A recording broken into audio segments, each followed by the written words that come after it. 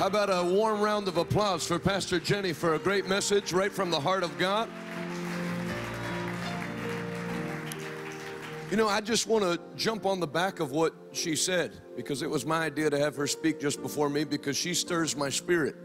What she said is absolutely the truth. The devil, once you've made up your mind you're going to be a Christian, the devil will accept that. Once he realizes he's lost you, fine. Now the battle shifts to making sure you're a believer, like she said, that just waits for heaven to receive healing and power, and then concede that while you're on this earth, everything's going to be hard, things don't work out. I posted on social media today, and I said it last night, that there's many ministers now that teach this doctrine that God has to beat you up to fix you up. That before he takes you to the mountain, how many of you know he has to take you down to the valley? Before he heals you, how many know sometimes without the sickness you won't appreciate healing? That nonsense is not taught anywhere in the Bible. The message that you just heard is the absolute truth. The Bible teaches, Deuteronomy 28, if you will fully obey the Lord your God, your enemy will attack from one direction, but I will make him run from you in 7 directions. God is not coming back for a weak, defeated, powerless church. God is coming back for a glorious church without spot or wrinkle that operates in the power of God. You're going to be a part of that last day church in Jesus' name. That's why God has you here. That's why God has you watching on TV. If you believe it, can you say aloud, amen? Amen. I want you to see it for yourself in the Bible. Deuteronomy chapter 11. Deuteronomy the 11th chapter. I'll give you a second to turn there.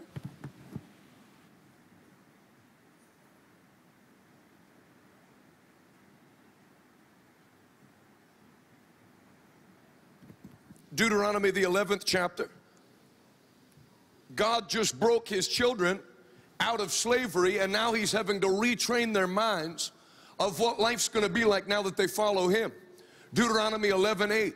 Therefore be careful to obey every command I'm giving you today, so that you may have strength. Everybody say strength. So we saw it last night, and now we see it again. God doesn't want you, like you hear them say on the other Christian channels. How many of you know God wants us weak and broken? No, that's anti-scriptural, and that's a cop-out. God wants you to have strength. If God wanted you weak and broken, he would have kept Jesus in heaven. Man was already weak and broken in sin. Christ didn't come to further break man. Jesus said in John 10:10, the thief comes, the devil comes to steal, to kill, and to destroy.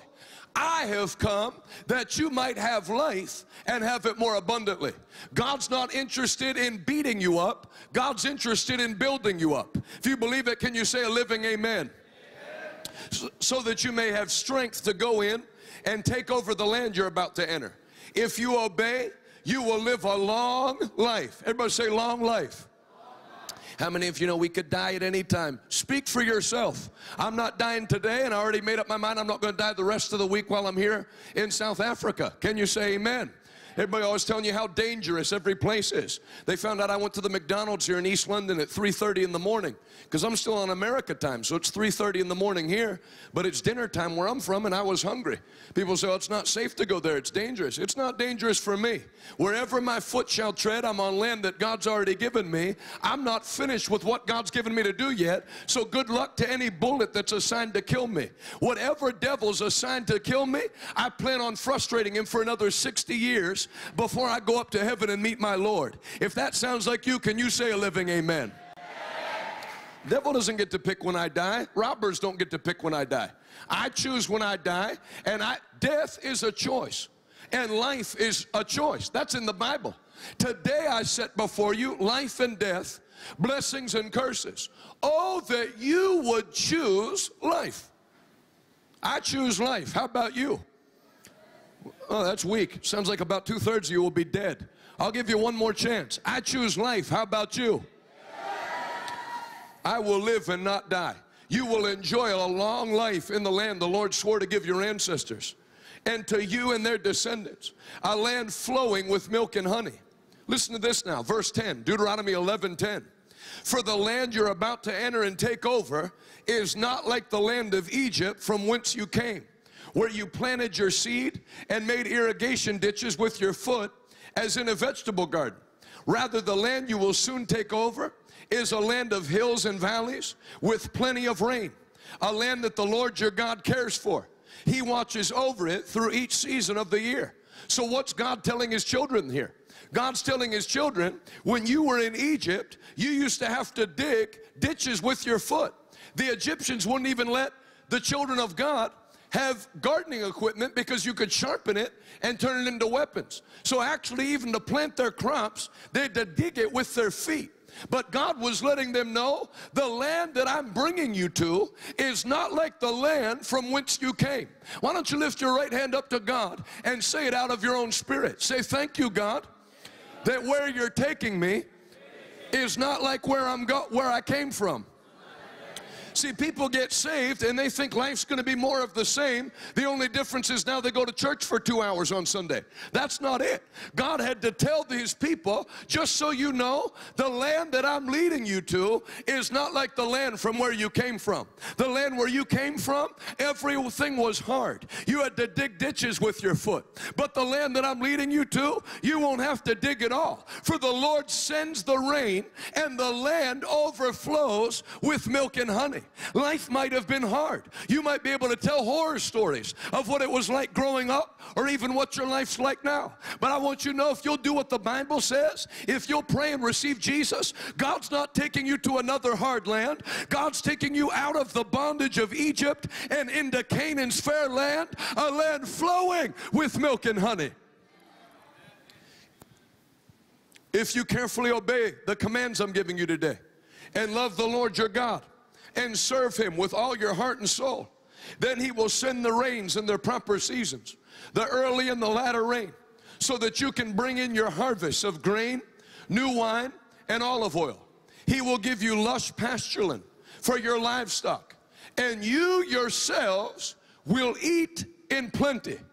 That's in the Bible. You yourselves will eat all you want. I don't preach on this when I'm in America because they're fat enough as it is. But I want to tell everybody that's watching me in some place that's been ravaged by famine, where you've been having to scrounge for food. Maybe you're watching me right now and you haven't eaten in 2 days. You will never lack food in the name of Jesus Christ. The God that fed his children in the book of Exodus in the middle of a desert where nothing still grows to this day, my God will take care of you and your children and your children's children in Jesus' mighty name. You will eat in plenty. Everybody say, I'll eat in plenty. But be careful. Don't let your hearts be deceived so that you turn away from the Lord and serve and worship other gods. If you do, the Lord's anger will burn against you, and he'll shut up the sky and hold back the rain, and the ground will fail to produce its harvest. Then you will quickly die in that good land the Lord is giving you. 18. So commit yourselves wholeheartedly to these words of mine. Tie them to your hands. Wear them on your forehead as reminders. Teach them to your children. Talk about them when you're at home and when you're on the road, when you're going to bed and when you're getting up. Write them on the doorposts of your house and your gates, so that it would be, as it were, days of heaven on the earth. So that it would be, as it were, days of heaven on the earth. God didn't say, if you follow me, it'll be hell on earth. God said, if you follow me, it'll be, as it were, days of heaven on the earth. Me and my cousin's a preacher, and we were in a conference. The guy opened up the conference. This is a Pentecostal, charismatic, in name only conference. The guy gets up. You know, this is how people work crowds. How many of you are going through hell? Put one hand up. The whole crowd. Then he's not done. How many of you are really going through hell? Put the other hand up. The whole crowd. I don't know what Bible they have, and I don't know who they asked into their heart, but they're not doing it right. We had to stand there like two odd ducks with our hands down at our side. The speaker stared at us like we had a problem, but I'm not the one with the problem. He has a problem. He must have bought a Bible on discount because somebody ripped 30% of it out. I don't know what happened. I don't know how you can read, I'll make you the head and never the tail, above and never beneath, blessed in the city, blessed in the field, blessed when you come and when you go, and say, I'm going through hell. No, I was in hell before I got saved, and when I got Jesus, he makes it, as I obey his word, days of heaven on the earth. I tell everybody that's watching me right now, as you commit to serve God today, no matter how hard the last 15 years have been, that's how easy it'll be from today until the coming of the Lord. God's not interested in seeing you suffer. God is interested in blessing you and your family in Jesus' name. I took a walk today here in East London, and you can hear the wind blowing outside. I would estimate it's at about what, 50 kilometers an hour, 60 kilometers an hour wind. It was heavy wind. It was blowing my earphones out of my ear. I was trying to listen to Brother Hagin. I had to listen like this, walking down the street like I have a mental problem. I walked to the place where I wanted to go get coffee and breakfast with that wind in my face. It was a difficult walk. I was going against the wind. When I finished eating and I walked back to the hotel, I had that same wind at my back. Now it wasn't difficult to walk. It was difficult to keep from running, because that wind at my back actually would push me even when I didn't feel like running. And that's why you have such a disconnect between people that watch. There's people watching the channel right now. He makes it sound like life's easy. He's going to realize when he gets older. Well, first of all, I already am older. I'm almost 40 years old. I have a wife and a daughter. I remember when I was in Christian school, my Christian school teacher pulled me out. She said, Jonathan, I was 10 years old. Jonathan, I want to tell you something. It's not good for you to laugh all the time. I said, that's not true. Bible says a merry heart doeth good like a medicine, and a broken spirit dries the bones. That's why God said, attend unto my words. If you'll hide God's word in your heart, anytime some dummy comes and tells you something that's against the word of God, it's like an alarm goes off in your spirit. That's not true. I don't receive that. You might be sad, but I don't have to be sad like you. When I said that's not true, the Bible says a merry heart doeth good like a medicine, she did not get happy. She got angry. She said, let me tell you something. I mean, this had to be the devil. Who talks to a 10-year-old boy like this? Let me tell you something, Jonathan. You might be happy now because you're a 10, but one day you're going to get older. See, this is how people teach you. I mean, some of you had parents like that. 8 years old, having fun in your house. Wait till you get older. Wait till you're paying the bills. This is what she did. So you notice I didn't have parents that were dumb. I had parents that were anointed. So my parents never talked like that. My parents told me, Jonathan, if you'll serve the Lord and live a pure and holy life, God will do great things with you. And they were right. So since the devil couldn't use my parents, he sent this bonehead who said this, Jonathan, you're happy now because you're a child. But one day you're going to get older and you're going to have a wife. Okay.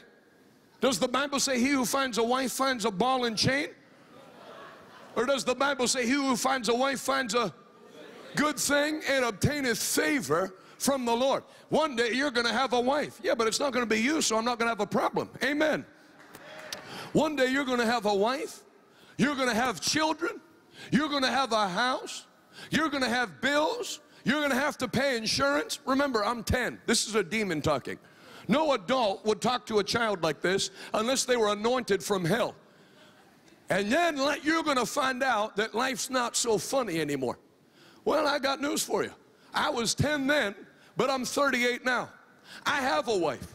I have a child. I have a house. I have 13 full-time employees. I have more insurance than that lady will ever pay in 10 lifetimes.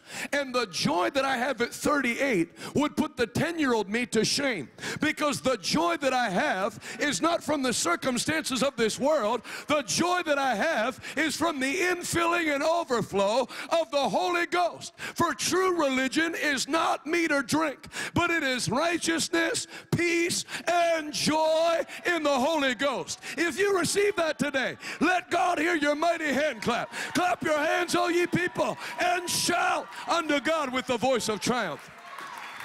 Somebody shout hallelujah. So that's where you have the disconnect with people. How can he talk like life's so easy? Because they're walking with the wind in their face.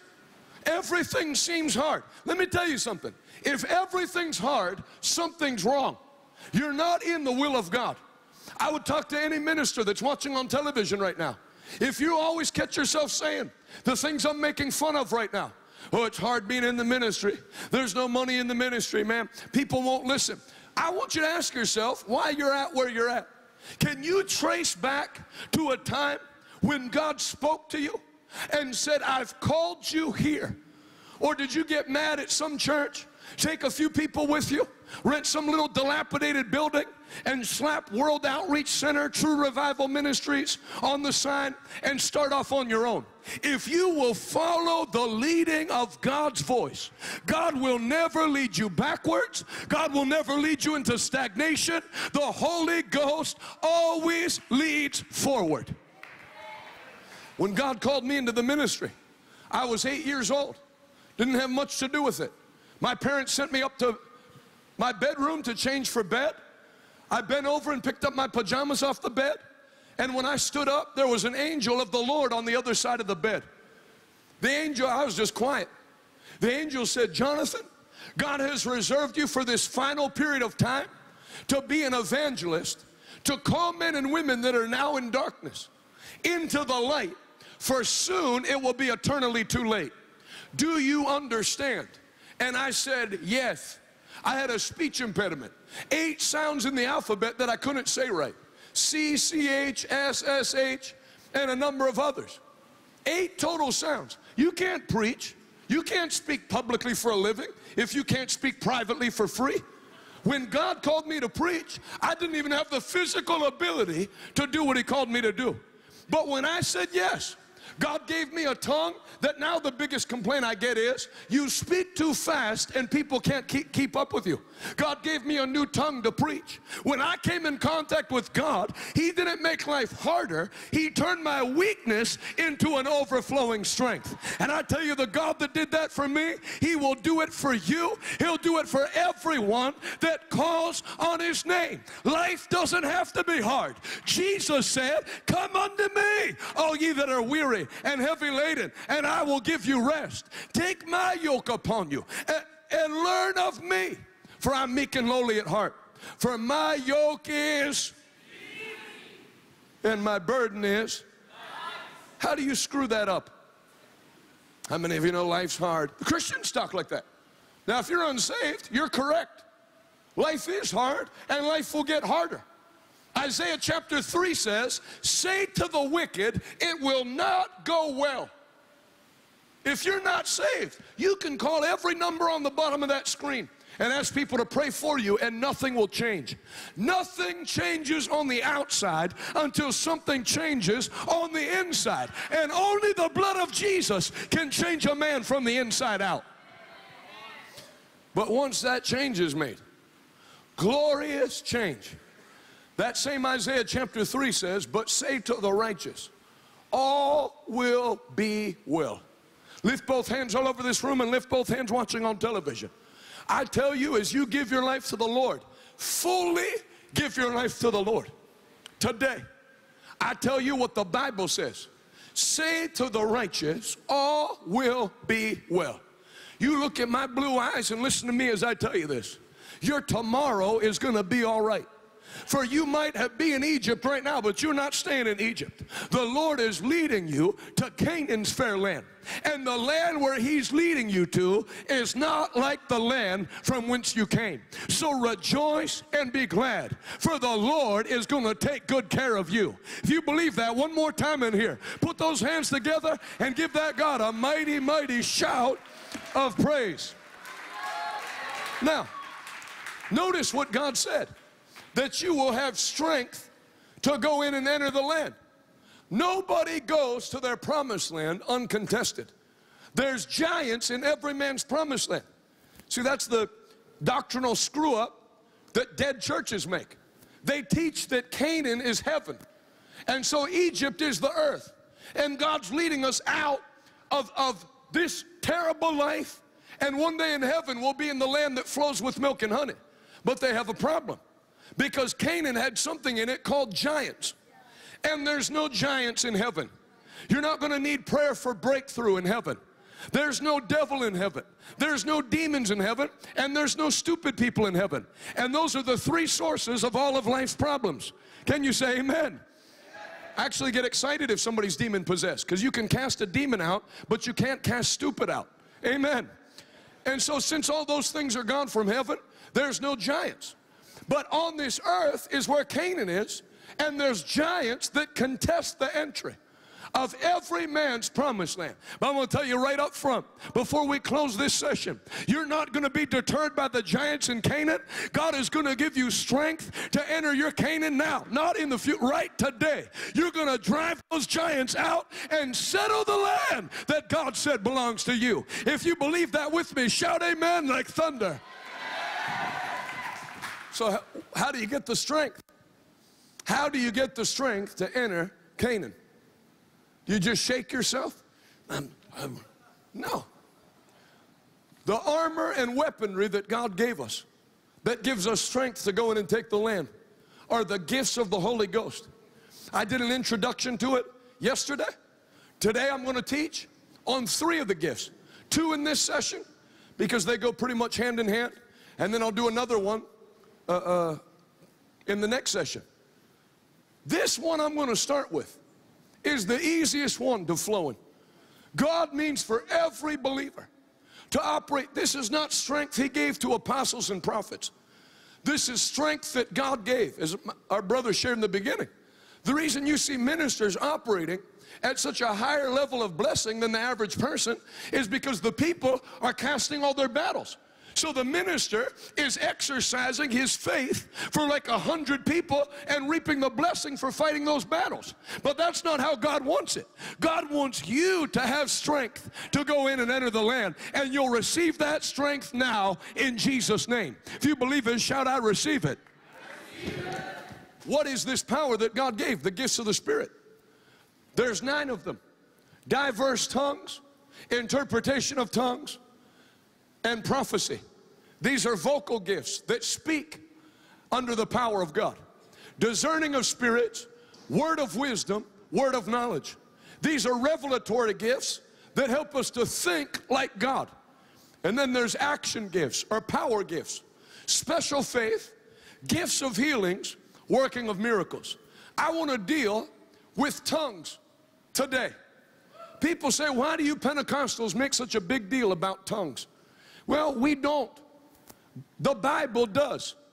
If you read in the book of Acts, they were pretty obsessed with making sure that not only were people saved, but that they were baptized with the Holy Ghost and fire. In fact, turn with me to Acts chapter 8.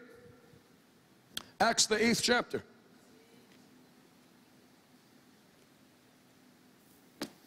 Acts chapter 8.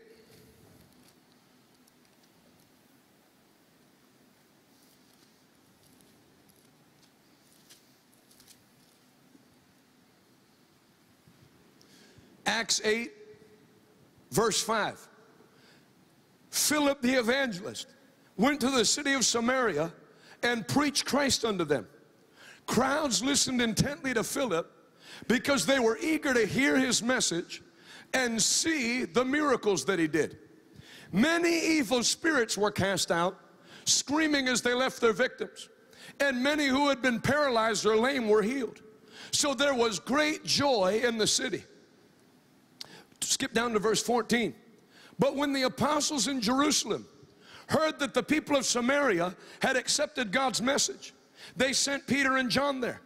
As soon as they arrived, they prayed for these new believers to receive the Holy Spirit. The Holy Spirit had not yet come upon any of them, for they had only been baptized in the name of the Lord Jesus.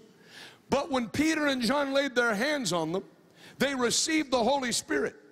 When Simon saw that the Spirit was given when the apostles laid their hands on the people. So notice there was a visible sign, because Simon the sorcerer could see an evidence that they had received the power of God.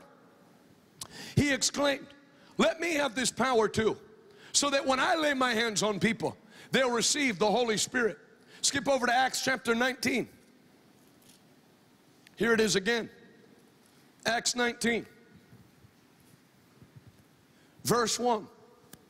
While Apollos was in Corinth, Paul traveled through the interior regions until he reached Ephesus on the coast, where he found several believers.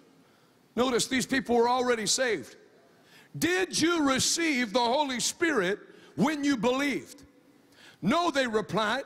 We haven't even heard that there is a Holy Spirit. You'll never receive what you don't have taught and preached to you. That's why I'm teaching and preaching on it. You don't get anywhere just bashing Christians over the head saying, we need more of the power of God. Shame on people for not operating in the power of God. That doesn't do anything except make people feel bad. Tell them what it is they're lacking and show them how to get it. Can you say amen? Can you say a better amen? Good. That first amen was like Canadian. That second one was African. I liked it better. Amen. What baptism did you experience then? And they replied, the baptism of John. Paul said, John's baptism called for repentance from sin. But John himself told the people to believe in the one who would come later, meaning Jesus. As soon as they heard this, they were baptized in the name of the Lord Jesus. Then when Paul laid his hands on them, the Holy Spirit came on them, and they spoke in other tongues and prophesied. There were about 12 men in all. Turn over to Acts chapter 2, back to the left. Acts chapter 2.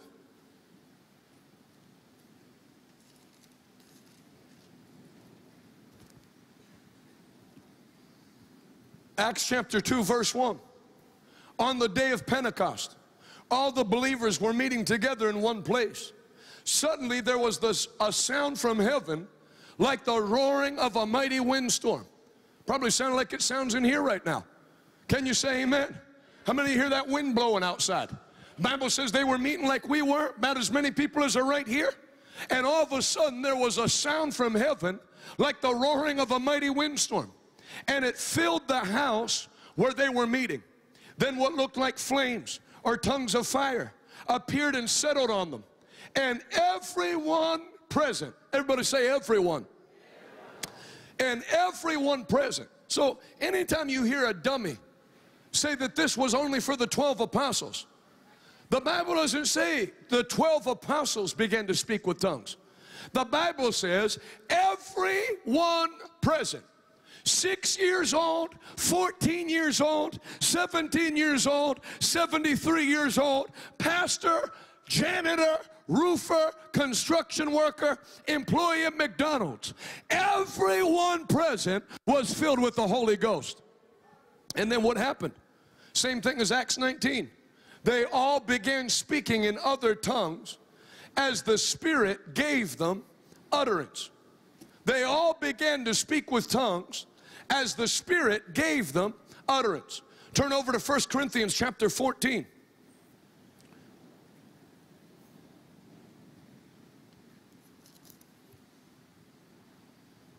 First Corinthians 14:1. Let love be your highest goal, but you should also covet the gifts of the Spirit.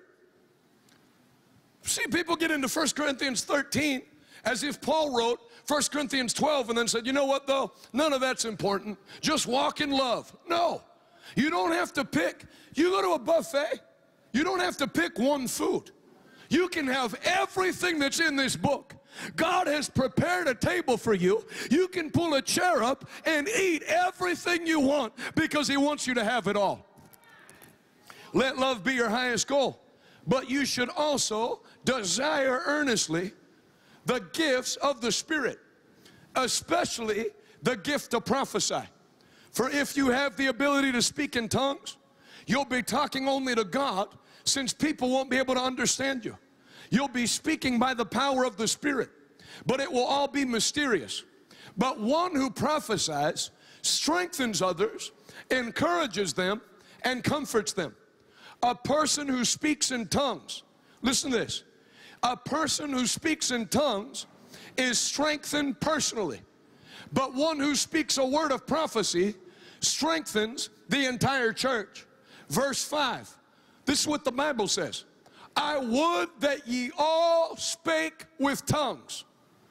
How many people does God want to speak with tongues? I just think it's a gift for some people. Well, you're wrong. 1 Corinthians 14:5. I would that ye all spake with tongues. Go down to verse 13. So anyone who speaks in tongues should pray also for the ability to interpret what has been said. 1 Corinthians 14:13. So anyone who speaks in tongues should pray also for the ability to interpret. For if I pray in tongues, my spirit is praying, but I don't understand what I'm saying. What then shall I do? I will pray in the spirit, and I will pray in words that I understand. Verse 18. I thank God that I speak in tongues more than any of you. I thank God that I speak in tongues more than ye all. You know, there's the greatest golfer maybe in history, at least in the last 30 years, is Tiger Woods. When you find out why somebody's great, the mystery goes away. When you find out that at the age of 5, he would wake up at 5 in the morning to hit golf balls for 2 hours before school started, then it stops seeming like he's lucky, and you realize why things worked for him. So when Paul, that evangelized all the known world, starts to tell you what his regimen is, brethren, I thank God I pray in tongues more than ye all. Then he's not bragging, he's giving you a clue why he could go into any city and blow it up for Jesus. Can you say amen? End of the chapter. Verse 39. So dear brothers and sisters, be eager to prophesy and don't forbid speaking in tongues. Well, if the Bible says don't forbid speaking in tongues, I think churches should be pretty careful about what they go about forbidding. Putting a sign up, no speaking in tongues in the main sanctuary, because we believe that that will scare away new believers. First of all, just because you have idiots doesn't mean you have to throw out the doctrine. You throw stupid people out that are intent of doing their own thing, but you never throw the Holy Ghost out of the church. No church, listen to me, I'm quoting Dr. Lester Summerall word for word. No church has ever honored the gifts of the Spirit and shrunk. Any church that moves in the dynamic operation of the power of God doesn't grow. It explosively grows. And I tell you, God is going to shake the continent of Africa with a fresh outpouring of the gifts of the Holy Ghost. God is going to shake the UK, Birmingham, Brighton, London, Hull City, Ireland. God is going to shake Europe one more time by the fire of the Holy Ghost. And God's going to shake America from New York City to Maui, Hawaii, from Wasilla, Alaska, down to Laredo, Texas. God will shake the nations of this world one more time. Not by might, not by power, but by my Spirit, says the Lord. If you believe that with me, take 20 good seconds, clap those hands one more time, and give God a mighty shout of praise. Somebody shout a living hallelujah. How's God going to shake it? Not by might, not by power, not by planning meetings. I saw that 21 of the world's evangelical leaders met together for how they could evangelize Africa. You don't know how to do it. You sitting around a table planning won't get one thing done. We're to pray, and the Holy Ghost will speak to us when we pray in the Spirit. Let me tell you 3 things about tongues. Number 1, speaking in tongues is one of the only gifts of the Spirit that benefits you. In other words, the gifts are given to profit withal, profit the church. But the Bible says there's actually a residual benefit for the one who speaks in tongues. 1 Corinthians 14, he that speaks in an unknown tongue speaks mysteries unto man, but speaks directly to God and builds himself up, strengthens himself personally. It says in the New Living Translation. Why do you think there's so many believers? They write me all the time. I'm on television on this network almost every day. I need help. I need help. Pray for me. Pray for me. I need help. I need help. Pray for me. I need help. I need help in Uganda. I need help in Kenya. I need help. See, I have a problem. Why do you need help? When I almost feel like giving that answer the king gave in the Old Testament. If God can't help you, what can I do for you? I had somebody ask me, Jonathan, I need to know what my purpose in life is. I said, did I create you? Go kneel there and ask God. God did it. Jesus made a promise in John chapter 14. I will not leave you helpless. And then he told you how he was going to help you. I will send another whose name is the Holy Ghost. That's why do you think that your family doesn't mind if you become a Christian as long as you go to a dead church? But as soon as you get baptized in the Holy Ghost and fire, and if you start speaking with tongues, all hell will break loose. People, why can't you go to a normal church? Why do you have to go to that church? Because the devil, think about it. If having enough churches in a country would save a country, South Africa would have been raptured 100 years ago. America, you have to drive by 19 churches to get to the church you're going to. Life Church, New Life Church, Newer Life Church, Newest Life Church, True New Life Church. But if the church doesn't carry the power of God, they have no ability whatsoever to annoy and frustrate and destroy the work of the devil. But on the flip side, one believer, you don't have to outnumber the devil's people. One believer that gets full of the Holy Ghost, stays full of the Holy Ghost, and makes it so there's an overflow of the anointing coming from them, destroys the devil's plans with ease wherever their foot shall tread. You will be that type of believer in Jesus' name. You will be that type of believer in the name of Jesus Christ. You will not be weak and defeated. You won't be having to call an 800 number and toll-free number. Ask. God doesn't want people praying for you. God wants you to learn how to pray in the Spirit and get answers from heaven. If that's what you're going to do, put those anointed hands together one more time and give God a mighty shout of praise. Say it out loud. Say, tongues strengthen me personally. You know, all those songs that they sing in America and Canada and Europe, I'm weak and broken, Lord. If you notice, it's all from people that are from denominations that don't have the Holy Ghost.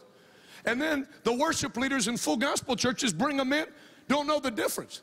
If you make a choice to live life without the Holy Ghost, you can call every number at the same time on the bottom of the screen in 3 different phones, and have 3 people pray for you at the same time 24 hours a day. You will get your rear end kicked by the devil 24 hours a day, regardless of how many people are praying for you. Because the method God gave to strengthen you and give you the victory is not for other people to get anointed and lift you up. It's for you to make a decision. Like the psalmist said in Psalm 92, I will be anointed with fresh oil. Then what did Pastor Jenny say? Paul gave Timothy a specific instruction. Pray always. Stir up the gift that came on the inside of you. Not have God to stir it up. You stir up the gift that came on the inside of you when I laid my hands on you. So the person has a responsibility to keep the gift stirred up. You listen to some ministers, they don't have any testimonies after 1992, 1996, 2002. Why? They received something from God, but it stagnated and they lost it. When God gives you a gift, like He's going to give you right now, you then make a decision to pray in the Holy Ghost. And as you pray in the Holy Ghost, you stir up the fire of God on the inside of you, so the fire never goes low. The fire never goes low. Your fire will never go out in Jesus' mighty name. Say it out loud. Tongues strengthen me personally. That's why the devil fights speaking in tongues so much. I don't believe in that. I don't think you have to do that. Who cares what you think? The Bible teaches it. I said the Bible teaches it. You could line 10 men up in front of me that are all ministers, and I could look in their eyes and tell you which ones have the Holy Ghost and which ones don't. People that don't have the Holy Ghost, you just look at, there's nothing there. Hello, folks. I'm just going to share a couple of thoughts with you today. I'm not going to take you a lot. There's no, I'm talking like people 23 years old. Hello, brethren, as we're here today. What happened to you? Did you die? And it's not about shouting and energy. But at the same time, there is a divine energy that is loose from the Holy Ghost on the inside of you. Romans 8:13. If that same Spirit that raised Christ from the dead dwells in you. He shall quicken your mortal body. Tongues are an avenue for personal strength. You'll never be weak. You'll never be defeated. Why do you think Peter and John made a special trip to that place that was in citywide revival? They said, wow, that's great. They said, have any of these people received the Holy Ghost? No. Okay, we got to go then. Because them watching other people get healed, them listening to good preaching is only going to get so far. They need to carry on the inside of them what we carry. Why do you think it was Peter that made the trip? Peter knew what he was before he got baptized in the Holy Ghost. Peter denied Jesus before 3 girls at a campfire. Big fishermen. They asked if the Vatican really has his bones, like they say they do. I saw him. Peter was 6'2" in an era where the average man was 5'6". Big old man. Thought he could take a swing at anybody. Oh, they're coming to arrest Jesus, just start hacking ears off. It came time to stand for God in front of 3 young girls. Aren't you Jesus' disciple? Shut the blank up. He cursed at them. But after Peter got filled with the Holy Ghost, not 3 girls, 3,000 mocking men. These people are drunk. And Peter stepped forward from the other disciples and said, listen to me. Some of you are saying these people are drunk, but it's not so. It's only the 3rd hour of the day. No, what you're seeing now was spoken by the prophet Joel, that in the last days, saith God. And he preached one of the greatest sermons you'll ever see, rattling off scriptures from memory with no time to prepare the sermon. The anointing of the Holy Ghost, when you start to stir it up through the gift of speaking in other tongues, it will turn you from a weak, defeated bum into a champion, more than a conqueror. For number 1, tongues strengthen you personally. And I'll add to that. Tongues will not only strengthen you personally, tongues are a gateway into the rest of the gifts of the Spirit. When you pray in tongues, you can't do it for long. You don't have to try to operate in the gifts of the Spirit when you give time to praying in the Holy Ghost. You'll pray in the Holy Ghost, you'll start thinking odd things. I should buy this stock. I've never even heard of that company before. When you stir the Holy Spirit up, He starts to speak to you. Can you say amen? Can you say a better amen? Number 1, speaking in tongues is for you. Number 2, I want to deal with. Now that's tongues with the baptism of the Holy Ghost. Then there's the gift of tongues, which is different than your prayer language. That's where the confusion comes. That's where all the people that don't understand. Anytime somebody speaks in tongues, they'll write on the Facebook comments, what's the interpretation? The interpretation is, go watch somebody else on Facebook. Can you say amen? Because you don't have to interpret your own tongue. But the Bible says the gift of tongues. Nobody interpreted in Acts chapter 2. Nobody interpreted in Acts 19. But the Bible says there's a separate gift of tongues that then should be an interpretation. Can you say amen? But the gift of tongues can also function by itself. Because every gift of the Spirit, it's like the 9 candles in the temple. Though they all come from the same source, they all can function separately from each other. So where do you see the operation of tongues functioning separately in the Bible? The Bible says in Acts chapter 2, they were all filled with the Holy Ghost, and they all began to speak in other tongues as the Spirit gave utterance. And all the men that were around came when they heard the loud noise. Now, people in a room can't make enough noise to draw 3,000 people. So number 1, you know the noise was supernatural. Number 2, they list off like 9 different languages and say we all hear them speaking in our own tongue and magnifying God. If there was Kosa here, Zulu, Yoruba up in Nigeria, English, Spanish like my wife, and 4 other languages, and we were all speaking those languages at the same time, magnifying God, nobody would hear God being praised in their own language.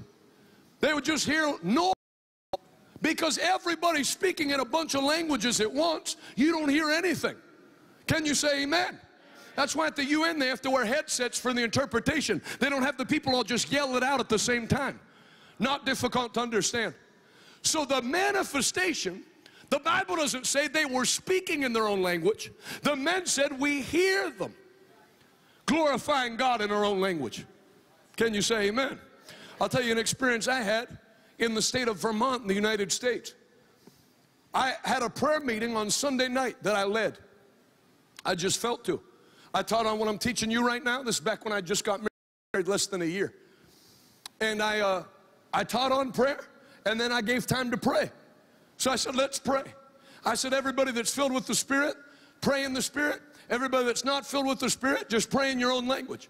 And I began to pray in the Spirit. Because people are nervous, you know, they don't want anybody to hear them, so I just figured I would pray in the mic, and then it would drown them out, and they wouldn't have to be so timid. It's not easy to get Americans to pray. So I started to pray. That's my prayer language. Now anybody can hear that that's not Spanish. But there was a lady from Puerto Rico, a Spanish island in the Caribbean. She got up from her seat in the back, walked forward to the altar and knelt down and began to pray. After the service, my wife was talking to the pastor. And the pastor was a sarcastic guy. He liked to make jokes. And so he said to my wife's Spanish, have you been able to teach your husband any Spanish? You've gotten married? She said, I've tried, but he can't learn any. And that woman that was from Puerto Rico said, what? My wife said, just what I said. I've tried to teach my husband Spanish, but he can't learn any. She said, when he started to pray, I heard him say in perfect, stop trying to figure me out with your head and receive me into your heart. Now listen, I don't know, I can't speak Spanish fluently, but I would know enough if I was speaking Spanish that I was speaking Spanish. And how come that Spanish lady heard me speaking in Spanish, and my wife, who has Spanish as her first language, never heard me speak in Spanish? That lady was a Roman Catholic that had never been to a Protestant church. And as she sat there, and I wasn't like anything she was used to, when I began to speak in other tongues, the Holy Ghost told her, and she heard in her own language, stop trying to with your head and receive me into your heart.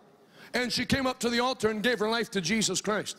The Bible doesn't say, it's not like they teach in those other churches, that those were languages so they could be missionaries. No. They were all speaking under the power of the Holy Ghost, and they heard them because it's a supernatural utterance. Can you say amen? Lift both hands to the Lord and close both eyes. Say this out loud. Thank you, Father, that right now you are filling me with your Holy Spirit. That these gifts will not just be something I know, they will flow through me.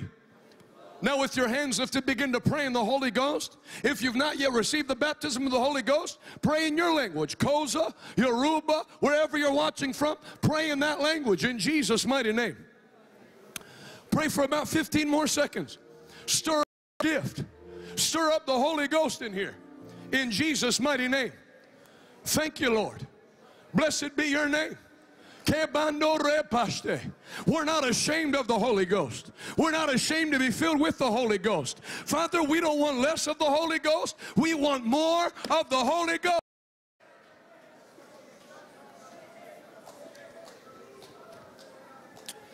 Number one, in Jesus' name we've prayed, and everybody said. Everybody said. Number one, your prayer language, speaking in tongues, personally is for you. Number two, there's the gift of tongues that touched those 3,000 people or that Puerto Rican lady in Vermont. And number three, there's tongues with interpretation of tongues. Tommy Hicks was an American evangelist that had the opportunity to go preach in Russia back when it was the Iron Curtain. None of those people had ever heard the gospel before. As he was preaching, what he didn't know, you know, he was an American like me. People say, do you know any other languages? We don't even really know English if you ever listen to an American speak. We have our hands full with that. We have our own little warped version of English that we speak. So Tommy Hicks didn't know any Russian. So they had a lady interpreter with him. That lady was a communist who was so steeped in communism that she would not translate what he was saying about God. So when he would say, Jesus is Lord, she would say in Russian to the people, Stalin is king. When he would say there's no one like God, she would say there's nothing like communism. He didn't know anything about it. You can fool man, but you can't fool the Holy Ghost. That's why when churches lean on natural strength, the devil runs them over with ease. But when churches lean on the power of the Holy Ghost, they run over the devil with ease. Because the devil can stop man, but you can't stop the Holy Ghost. When she said it the third time, Tommy Hicks all of a sudden felt to speak in tongues, which is a no-no when you're preaching a crusade. You don't just start blurting out in tongues to an auditorium full of people that don't even know Jesus. But he knew he had to yield to the Spirit, start speaking in tongues. As soon as he starts speaking in tongues, the interpreter lays the mic down and the lady ran out of the auditorium. Well, now what's he supposed to do? He can't go back into preaching. He doesn't know Russian, has no interpreter. So he figures might as well just keep speaking in tongues. And he continues. They said at about the 8-minute mark, the whole auditorium stood up, lifted their hands, and as one came to the altar and in Russian began to call out to receive Jesus Christ as Savior. But he didn't know what was going on. He went out and found the interpreter. And he said, what are you doing? What do you think I'm paying you for? You can't just leave me up there. I don't know any Russian. She said, sir, I would have been happy to stay there with you. But you said in perfect Russian, sit down and shut up and don't say another word the rest of the time I'm here. And then you began to speak in Russian for 8 minutes, telling that Jesus is the Messiah. That lady could fool him. That was the devil's last attempt to keep the Russian people from receiving Jesus. But when you have the weaponry and strength of the Holy Ghost, hell can't make a plan to stop the child of God that carries the fire and the power of God. I want to do two things right now. If there was ever an hour to make sure, not just that you're saved, but that the fire never goes out, that time is now. Jesus is coming soon. The first thing I want to ask you to do, everyone watching me in Nigeria, that you sleep with people you're not married to. As I'm preaching, you know on the inside, if you were going to stand before Jesus Christ right now, you would not be ready to meet him. You would meet him as your judge, not your Savior. This is no time to entertain sin. I want you to call those numbers at the bottom of your screen. Call the one that corresponds with where you're at. Africa, United States, England, call the number now. You can call on the name of the Lord and be saved, but you must do it right now. Call that number. I'm not passing over this. I want you to be saved. I came here for you. Jesus paid the price so that you don't have to spend eternity in hell. Secondly, I want everybody in this room to lift their hands, and I want every believer to lift their hands watching me at home. Do this. Put your left hand up to God and put your right hand on your belly. The Bible says, in that day, rivers of living shall flow out from within. As I pray right now, I release the anointing for that promise from Jesus Christ to come to every believer right now. I command that fire to baptize you, and that fire will never go out. Be anointed with fresh oil. Receive the gift of the Holy Ghost into your spirit right now, in Jesus' mighty name. If you're filled with the Spirit, begin to pray in the Spirit right now. If this is the first time you've received, just begin to let it bubble up from your stomach in Jesus' mighty name. Begin to pray that out right now. Begin to pray right now in Jesus' mighty name. Receive ye the gift. Father, move like a wave over the continent of Africa right now. Let them receive in Somalia. Let them receive in Kenya. Let them receive in Uganda. Receive ye the Holy Ghost.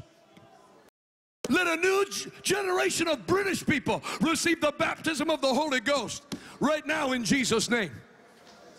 And sweep my nation of the United States. Sweep my nation of the United States. Sweep my nation.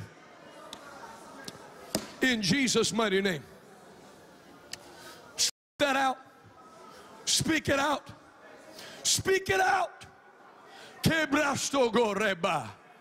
The Bible says, with trembling lips and a stammering tongue will they praise me. If it starts with that, yield to that. God will give you more. Yield your mouth to the Holy Ghost. There's nobody right now. In Jesus' name. Now lift both hands and begin to thank God that you've received that precious gift, and that fire will never go out. And the third thing I want you to do is this.